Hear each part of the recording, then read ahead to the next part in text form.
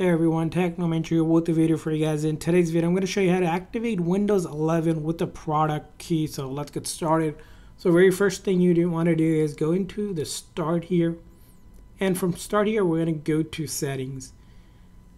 Now from your settings here, you're going to go to system right here.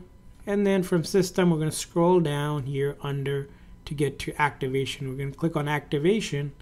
Once you click on activation, a couple things are going to happen. Here I have an active one, so that's why it says active. But if you don't have an active one, you're going to either click on this one or the one that says upgrade your Windows Edition to this one.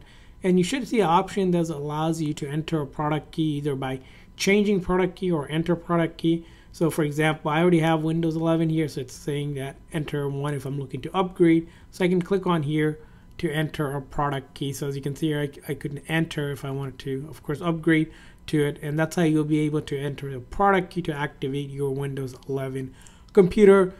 This is something you would get if you purchased it. You can purchase it online by Google searching Windows 11 product key, or if you already have one from purchase, you can also use that. But that's how you can enter a product key to activate Windows 11. I hope this video was helpful. If so, please consider the like and subscribe button for more tips and tricks for your Windows computer. We'll see you guys next time.